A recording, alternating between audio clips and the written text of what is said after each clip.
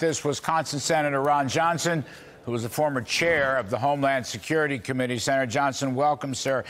I almost don't know where to begin, but just that last piece from Edward Lawrence with the president saying, we're not in conflict, we're in competition.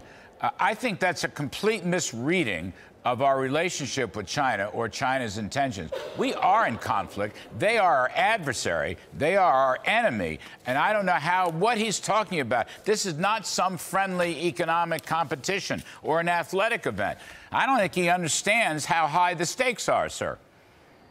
He might have missed the blockade that China set up around Taiwan when the speaker visited.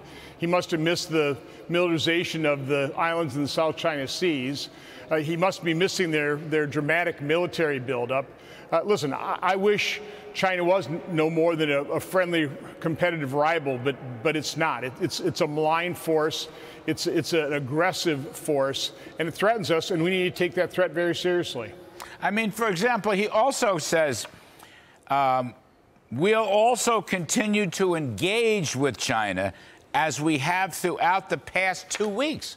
What is he talking about? I mean, the Chinese wouldn't even take the Secretary of Defense's call. Austin calls somebody, some mid-level bureaucrat apparently, and they wouldn't even return his call. Unless Biden has secretly been talking to Xi, which I doubt, what is he talking about, continue to engage? I would say it's been all China. They sent up a balloon, and the balloon went throughout the United States, and we didn't shoot it down for a week. I mean, this is another thing I just do not understand. It is so utterly naive and incorrect.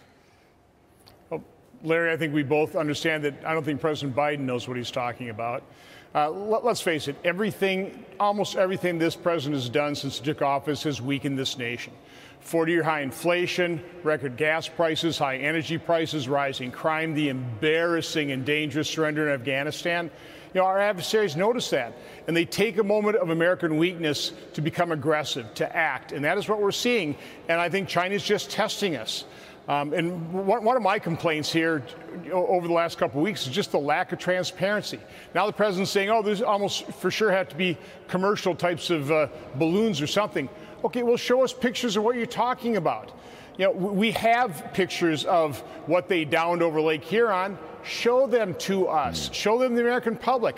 I think the public can understand you may not have all the answers, but show us what you've got. Instead, they're holding information because it's powerful. You're in the White House. I mean, do you think the agencies were transparent with you? Certainly Anthony Fauci and Dr. Birx weren't transparent with the president. We got a real problem with these agencies thinking they're a government unto themselves and they're not responsible to the American public. That has to end.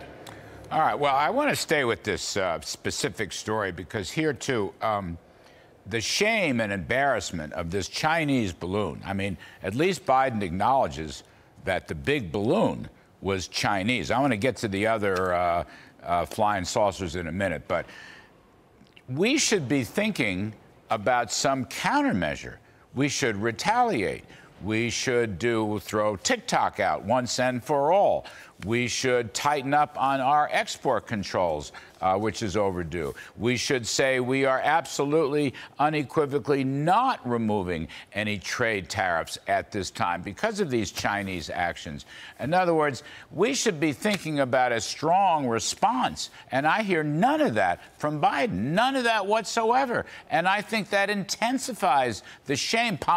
Mike Pompeo, former Secretary of State, as you know, Mike Pompeo said it's a shame. And I think he's right. We're being ridiculed here. So why isn't President Biden acting? Why did he cancel the China initiative? So, again, this is why Senator Grass and I were investigating the conflicts of interest that were apparent with Hunter Biden. To what extent is Joe Biden compromised? What does China or Russia or Iran or North Korea have over this president's head that is compromising our national security? I can't answer that question, but, again, Chinese intelligence can, and I am highly concerned that that's what's happening. Let me ask you something else, too. In this statement from President Biden, this is what he says.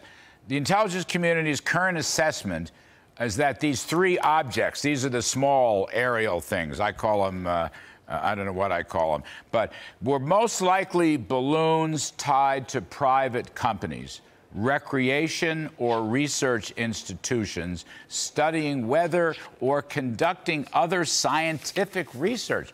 Well, I don't understand that. Are they weather? Are they scientific research? Are they private companies from China, from Russia, from North Korea, from the man on the moon? In other words, this stuff is so vague and bizarre that it could mean anything. It doesn't. The rationale for shooting them down is it was threatening general aviation. So again, if these are research balloons, show us some other research balloons so we know what you're talking about. You know, one little clue here is the Senate Intelligence Chairman, Senator Warner, came out and said that we have been basically disincentivizing pilots from reporting these things that they're seeing. Again, if these objects are out there and they're flying in our airspace where our general aviation is flying, that's a real danger, and we should have been taking this seriously a lot sooner than we are. Which really leads me to another related point, I think, Senator Johnson, that is, do we have the capability to handle this kind of air traffic, whether it's obvious espionage balloons or aerial objects or flying saucers or whatever? I mean, it seems to me people have to ask the Defense Department, NORAD, do we have the capacity to handle this challenge? I think part of the issue is, our systems are set up to look for, fast-moving objects, airliners, or missiles coming in from over the pole. I think we might have the capability, but we have to, open up the lens and be looking at more things, and that could overwhelm us as well. So this is a real problem, and it's not being addressed in a forthright, upfront manner. Well, all right. I guess we'll leave it there. And actually, one more. Look, he's commander-in-chief, and he was saying he always intended to shoot down the big Chinese balloon. But, there's always a question of timing here. Do you believe that he himself is in complete control and complete command? I mean, did he say, with respect to these smaller aerial things, I call them flying saucers. I'm being a little bit sarcastic, but you get my drift. Is he in charge? Is he in control? Is he in command? And most of all, is he telling us the truth? Well, Larry, before he was ever elected, I said he was unfit for office for a number of reasons. He's still unfit. I don't think he's in total control, and I don't think he's ever been telling us the truth. All right. Senator Ron Johnson, we appreciate it, sir. Thank you very, very much.